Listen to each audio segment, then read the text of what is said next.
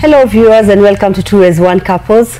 This is a show where we discuss matters marriage, and of course we've been having couples we've been tracking for a while now, taking the principles and implementing them in their lives. And of course today we are going to discuss different issues that have come up with in our previous shows. And with me in studio we have guests, a couple, power couple that has been tracking, that has taken the word and been married for 5 years.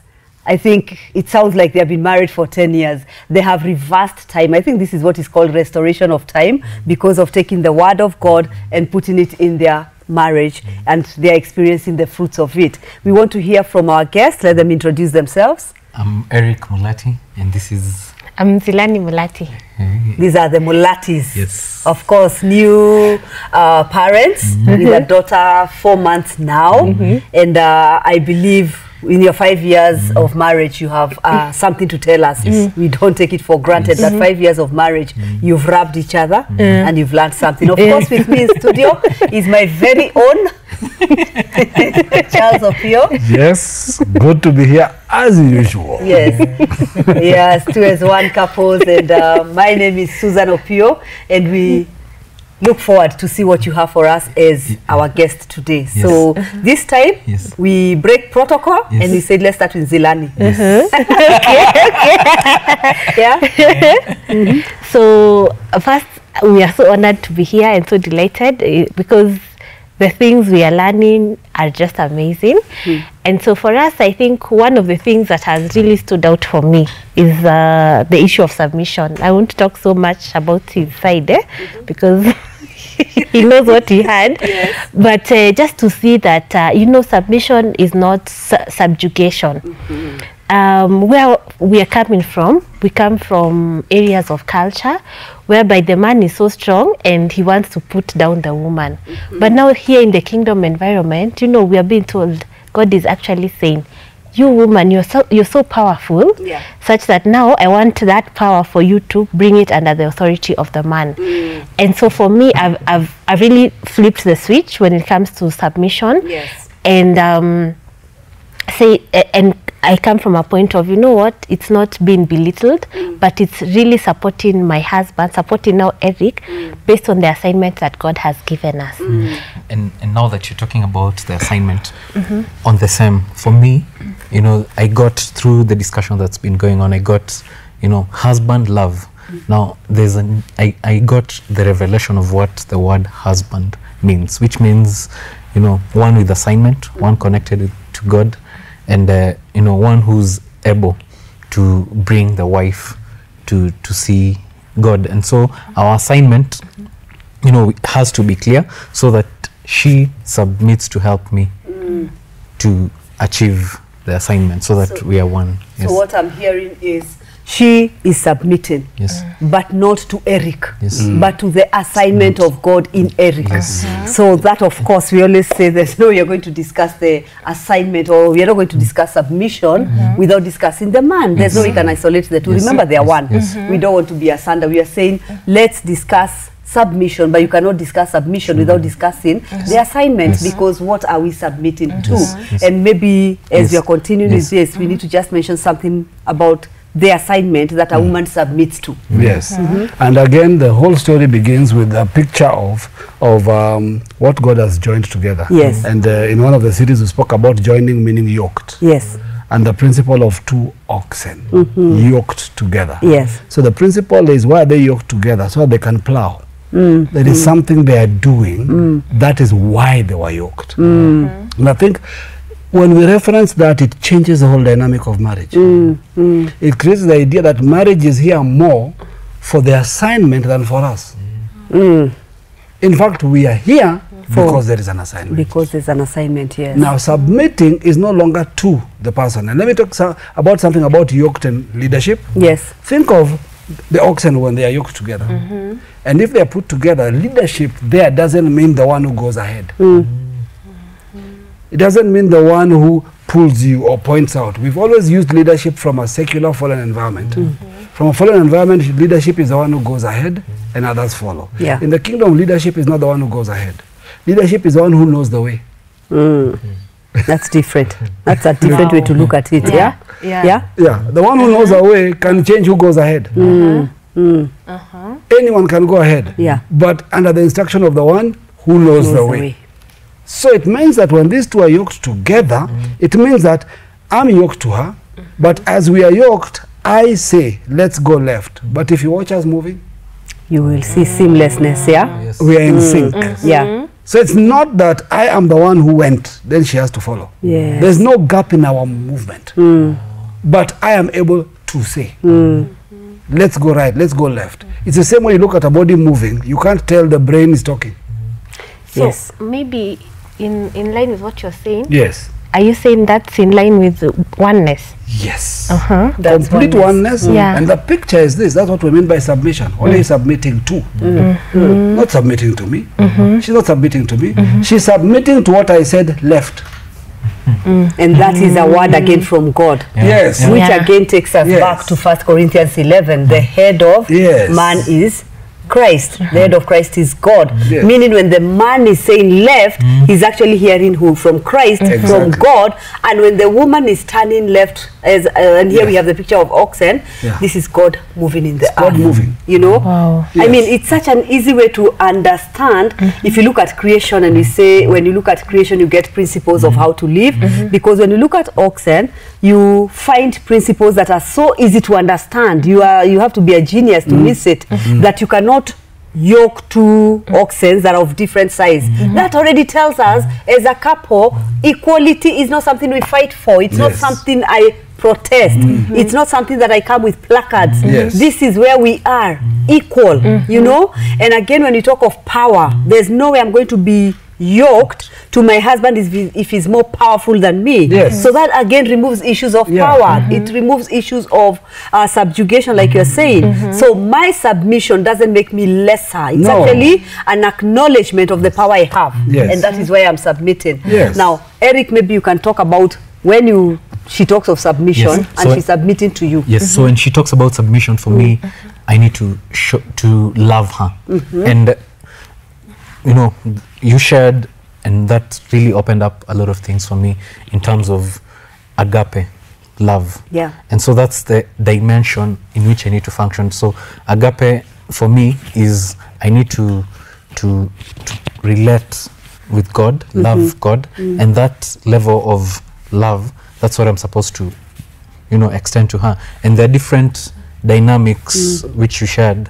You know, there's filial, there is storge, and there is eros. So when I operate in the dimension of agape, because I'm connected to the Father, and I'm able to you know, be patient, to be kind, to not keep record of wrong, to support her, then she automatically responds, and submission becomes her natural response. So to my submission love. is not something demanded. Actually, I can add on that. When he's kind and he's really being good, which is a reflection of the Father, somehow it melts my heart. And I'm like, you know what? Let me submit. Let me go that extra mile. Probably, maybe I'm a little bit tired with Brie. I've done this, and he comes home. And I am like, you know what? I'm so exhausted, but I will serve my husband. I will go that extra mile to just make him also okay. So submission becomes something you do with joy. Exactly. It's no longer what culture defines. So, I can take the same illustration again. See, I'm staying with this prop called the oxen. And there's a reason I'm using it a lot. Think of it this way, that now as the husband, as the leader, we both have this. How do I love her? Okay? We are carrying this weight, we are moving, this is the thing. I look and I can see she's under strain, and I tell her, you'll be okay. We can carry this. We can manage this. In fact, let me tell you how. Lift your leg a bit. Are you okay? Yes. Just put it out. See what will happen next. There you go. See, it worked. Now put the other one. Let it go. So that's the one picture. That's the agape side. Yes. The agape side that says, it's okay. By the way, I'm not moving unless you're moving. We are together in this. I'm not leaving you behind. Wow. Don't worry. You're capable of this. You can carry this. I know your strength. I know your ability. Trust me, we can do this. And without you, I can't move. I'm waiting for you. Now, the fact that I'm waiting for you also makes you realize you care. You're not just trying to go. You're not trying to show how weak I am. You're not pointing out how badly I'm doing. I'm not saying, look at you. Look at where you've kept us now. See, we can't even move. We would have been so far now if it wasn't for you. It's a real shift. It is, listen to me. This is where we are. Now, why does God bring the other three? Like I said, that the other three fit into this. God is not wicked. God wants you to enjoy that burden you're carrying. In that enjoyment comes filio. Why does filio come in that enjoyment? So that we can laugh and be happy in the process. The same God wants us to have storge, which is commitment, caring for one another, in the same burden, eros, intimacy, so that you enjoy each other's company while carrying. Ladies, submission is not hard after all. It's only hard when you're outside the garden. It's only hard when you're operating outside of your Father God. It's only difficult when you are already outside the garden of where God placed you. So how do we get this back? Come back to the garden. And of course, when you talk about coming back to the garden, the first thing is come back to the Father. What about love? When you talk of love, like you're saying, we talk of love and the men are like, how do we love? How do I love this woman? Why? Because you're asking outside of the garden. So when it comes to loving, we are also saying, listen, you're expressing God to your wife. You're expressing God in your life. And as you do that, it changes you as you do it. I think, okay, Eric, maybe? And, you know, in fact, we also learned, you know, through the show that, you know, God is love. And we were made in God's image. And so it means even our DNA is love. And so we need to function in that dimension. So and in Corinthians, you know, it's clearly stipulated what love is. It's, you know, it's more of not self but more of selflessness, otherness, selflessness. So by me loving her, it means, like Charles was saying, you know, I'm more patient with her, I'm more kind, you know, I'm always there, you know, to encourage her to and to show her that we're in this together. And, and that's how now we function, rather than operating from a point of feelings, you know, to operating from a point of it's a decision and a commitment I've made to walk this journey. And I think even as he talks about love, I can also add something in terms of submission. You know, sometimes we are having a discussion and there's something maybe God has told us to do, and he has his frame of thought, I have my frame of thought, and maybe he'll tell me something and I'm like, no, that one won't work. I know for sure it won't work, but he's very sure he knows it will work. So I've learned to come to a point of saying, you know what, he's the head, he's the authority. Let us do it his way. But on this other side, I'm like, God, give him wisdom. Give him wisdom. Let us do the right thing. You know, and I get so much peace. And I sometimes even make that prayer, and then he comes and says, you know what, that issue, I think we can do it 1, 2, 3. And it becomes even better. I think that's the best way to explain is when we say that God created man in his image. And we always say that they were created together. Now, you realize if you're created together, I mean like equal, you both have the ability to hear God. The only thing we are saying here, viewers, is that the wife knows that for us to go where we are going, I need to submit. But my submission doesn't mean I'm deaf to the voice of God. And that's why, like what Zilani is saying, is coming to a place where, yes, I have seen something in God. And it doesn't mean we are not perfect. We are in progress. We are improving every day. And he might see something that maybe is one degree off. And that's what you're saying. I see something and I know this is the right thing. But I think I love what she has said, that I won't fight it. I go to God. But I must say, it's been work in progress. You know, there's a point I'll be like, you refuse. I refuse. Like, outright. But at least where I am right now, I can peacefully say, you know what, God, just give him wisdom. To the Father. Speak to my husband, speak to him. Let it be clear what we need to do, so that we can also have that oneness. And of course, with the oneness, God is with us. So it's been a journey. Sometimes where the conflict comes from. And then to put this in perspective, like you said, that sometimes you feel this won't work. Now, let me explain something to the viewers. It works this way. It's like we are two people. My wife has cooked a meal. She wants to bring it to the table. My job is to bring the table. Yeah. Okay? So I tell her, you bring the meal, but there is no table. So it's not that she's instructing me on mine. It is she can see where hers won't fit. I can tell there's nowhere to place this. Yes. So it's not her taking my place and telling me what you're doing is wrong. To get into the learning perspective. It says, I can see where I'm supposed to flow with this. I'm the womb, but I see no seed. So when I'm querying you, I'm not telling you what happens. I'm telling God, and then when you come, like you said, when he brings the idea after hearing God, it's even better. Now you see where it fits.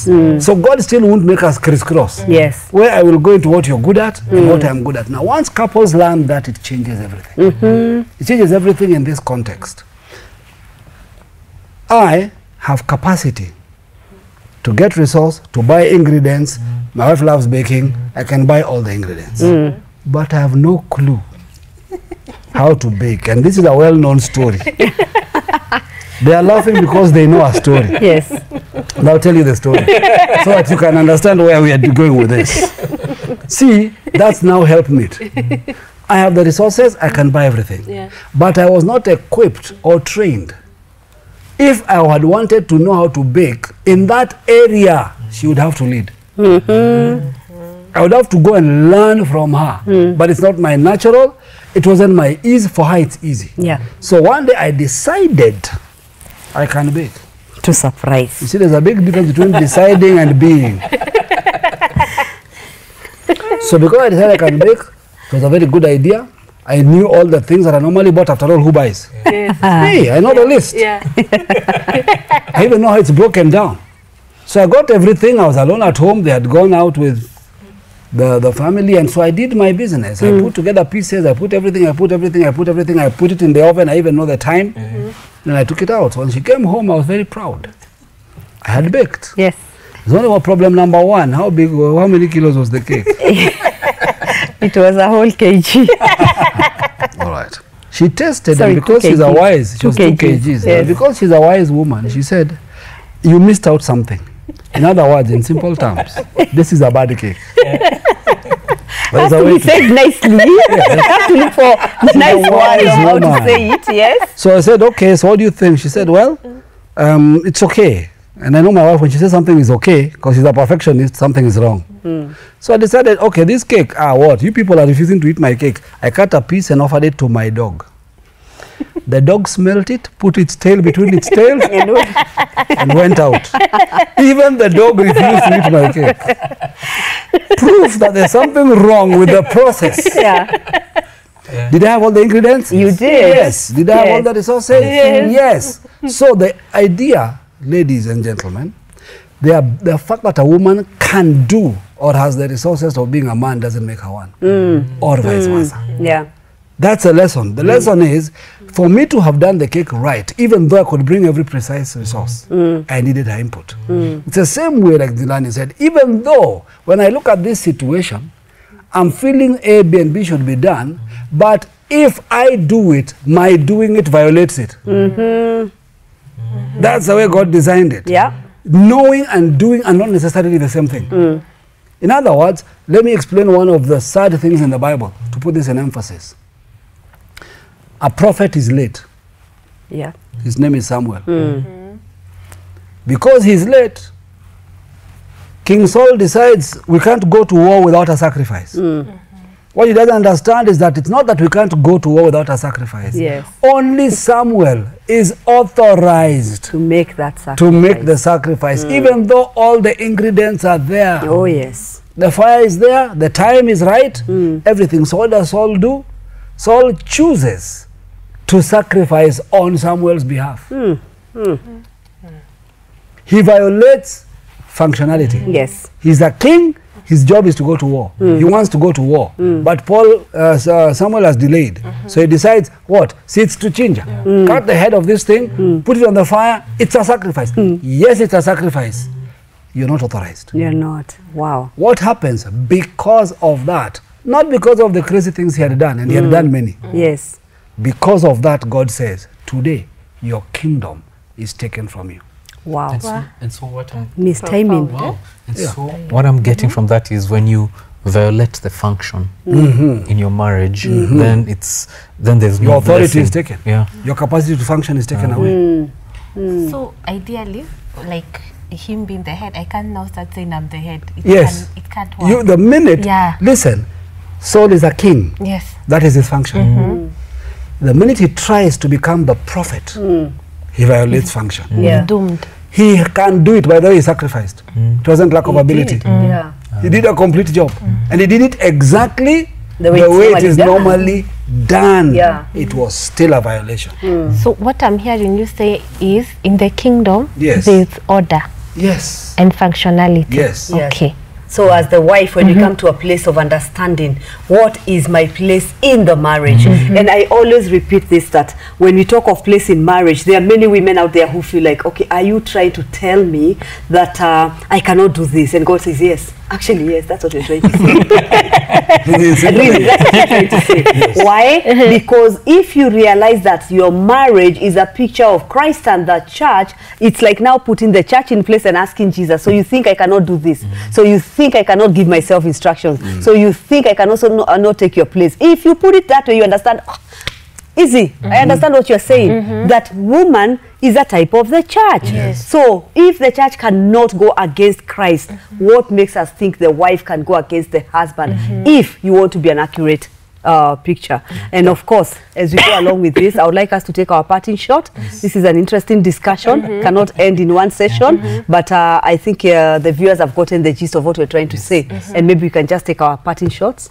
Well, for me, I think what I'd say is just strive to have progress, not necessarily perfection. Whatever you learn or whatever I learn, I just take one principle, apply it. It doesn't have to be perfect. If I do it well today, tomorrow not so well, but eventually I catch the gist of it, then that's awesome. Yeah, for me, love is a decision that I have to be intentional to do, and you know, love is not a feeling. It is, you know, being patient, being kind, not keeping a record of wrongs and all that you know the Bible quotes in Corinthians. And so that's what, you know, as men we should do when it comes to loving our wives. Yeah. But in short, the Bible says that God sees us through Christ. That to be like him. That's what we're going at. So for God to see us properly, he sees us through Christ.